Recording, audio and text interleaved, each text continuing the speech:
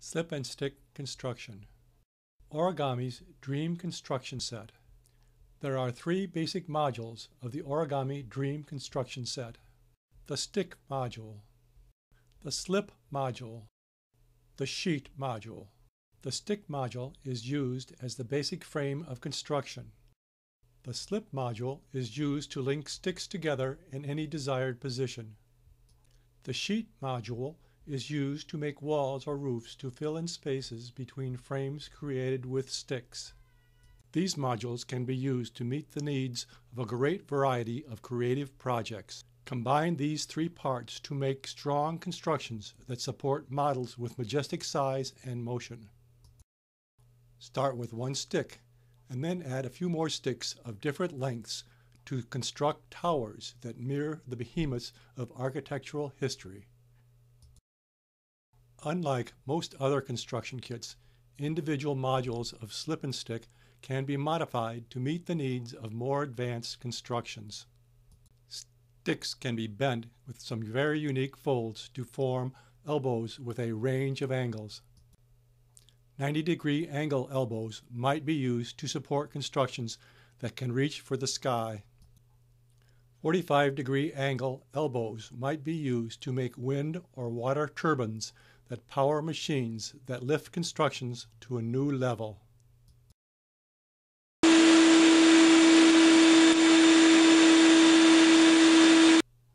First, you must learn to fold the basic modules. Your journey begins with the simple folds that create the Stick module. The length of the rectangle will be the same as the length of the folded stick. The width of the rectangle is approximately 6.8 times the width of the folded stick.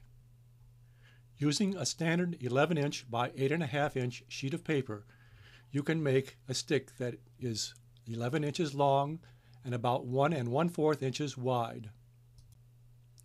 One method to fold this stick is to mark off 5 parallel lines forming 6 segments on a rectangular sheet of paper. The inner 4 segments form the sides of the stick. The outer 2 segments create a double-layer diagonal flap that runs the length of the stick.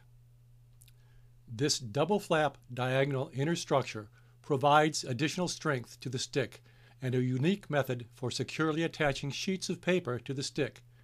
For this example, the width of the diagonal flap is 1 3/4 inches.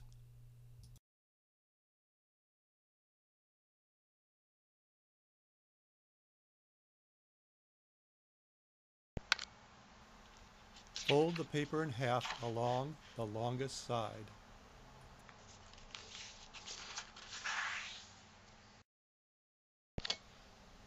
Fold a diagonal so that the top edge of the paper meets the folded side.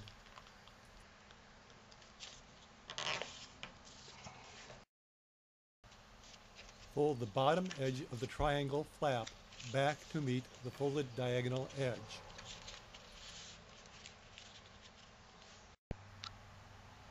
Unfold the paper completely.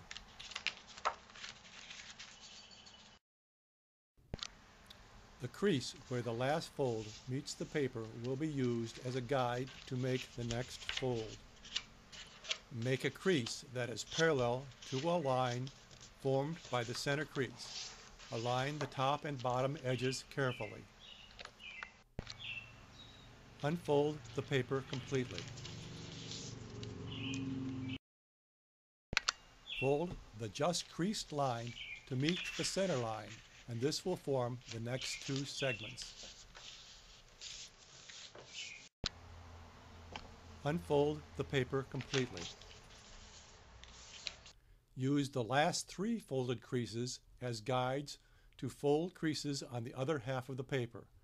This will complete all 6 required segments. Valley fold all parallel lines to form the stick.